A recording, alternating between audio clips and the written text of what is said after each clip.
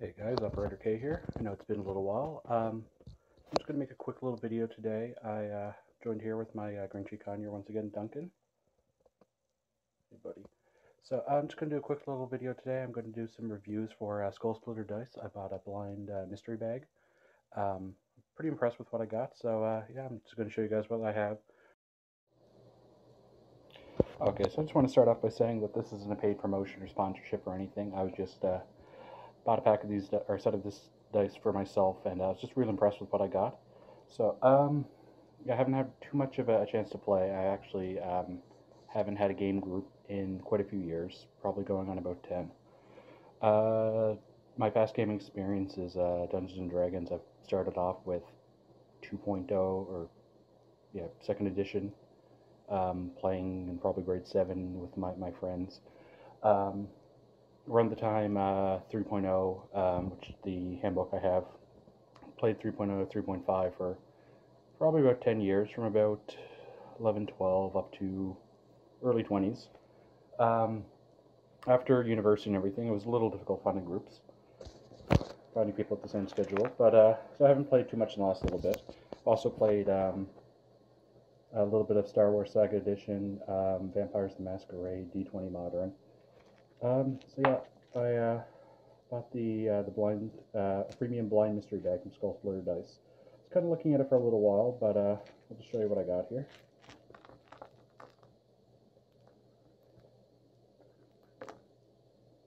So first off, you get the velvet pouch, which is beautiful. It's actually a little filthy.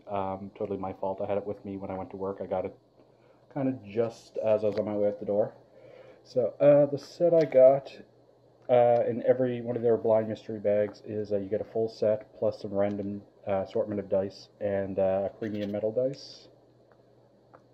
So the set I got there is the blue acrylic transparent. Nice set, more or less standard size. An assortment of other dice, so got a D20, D8, D10, D4. The one I'm really excited about is I believe they have it listed as antique brass. It's a metal D20. It's beautiful, has a nice weight, rolls really nice. So I haven't got too much of a chance to play with these. As I said, I haven't been playing for the last little bit. I have been working on trying to get a gaming group together. So I kind of took the effort and went out and bought a new set of dice. I have about 2 somewhere. I used to have a lot more dice and manuals and everything, and they kind of went missing around when I took a break in the middle of my 10 years of playing or so. I had some friends quote borrow my Monster Manual and Dungeon Master's Guide, some of my dice, my 3.5 manual, and never did see it again. Never did bother try to track it down. I doubt they would have it anyways. But yeah, no, I'm really impressed with Skull Splitter Dice. I'm definitely going to be getting more in the future. I'm hoping this would kind of be a push to get me back into playing. I do have a few friends that do play, but our schedules never seem to mesh.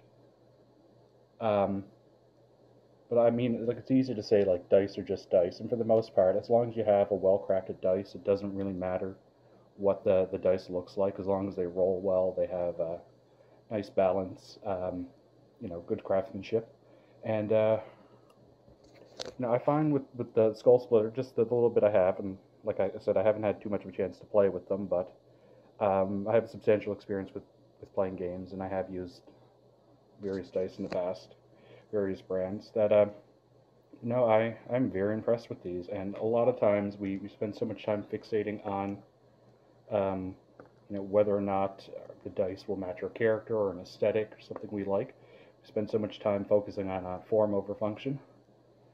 Um, but I mean, with Skull Splitter dice, these are such a nice quality dice. Like, you can see the workmanship on that metal D20, the engraving, the metal brushing.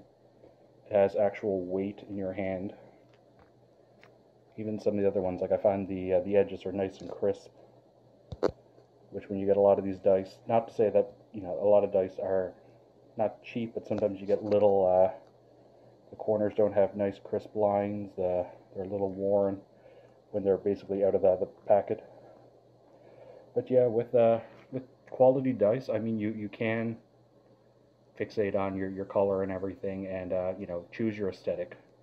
I think companies like Skull Splitter really do cater to the gaming industry. You know, they are gamers themselves. I did a little bit of reading into the backstory and that, and they really do seem like they understand gamers, what they want, what they need, and I mean the price isn't ridiculous. What I paid for the mystery set, the bag, the blue set, my metal D20, and the other ones, I paid $9.99 US plus around 12-14 for shipping to Canada. Um,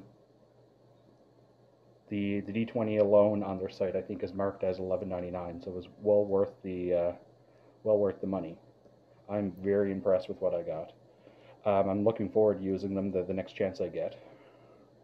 But yeah, you know, I would definitely recommend them for anybody interested in you know, getting a good quality set.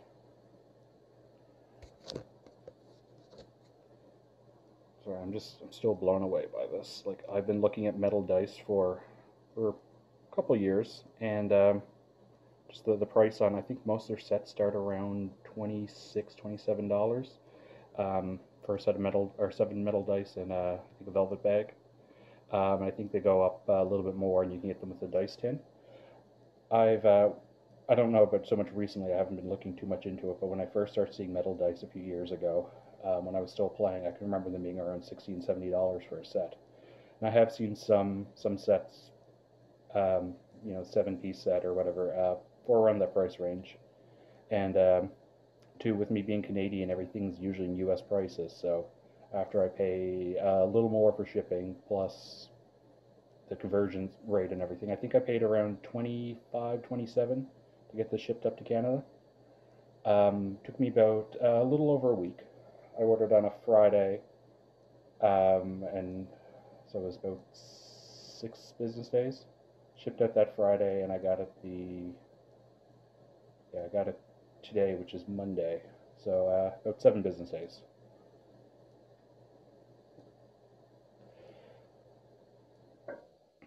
So yeah, no. The other thing too is I noticed they have a loyalty program or rewards program, um, and it's like when you sign up, you get some points, liking their Facebook and their Instagram and a few other just simple actions. Pretty much gets you about $5 off, which actually I realized after I paid for everything, I did forget to cash in my $5 off coupon. But definitely looking forward to getting some more, so I'll be using that up pretty soon. Well, guys, thanks for your time. Kind of wish I had more, but yeah, no, I would definitely recommend these dice. Easily a 5 out of 5. Thanks.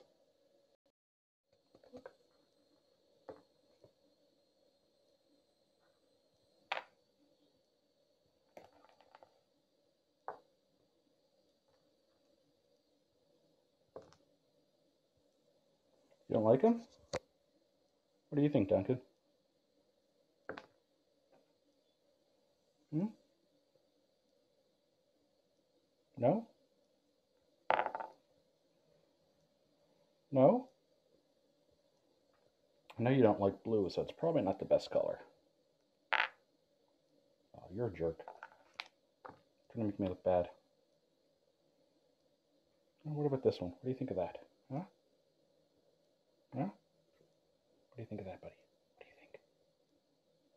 Is that pretty? Is that pretty? Huh? No? How about that? Huh? How about that?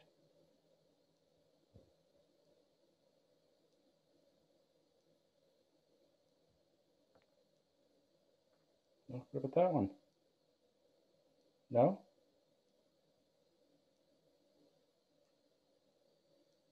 No? Okay, fine. I'll do this without you.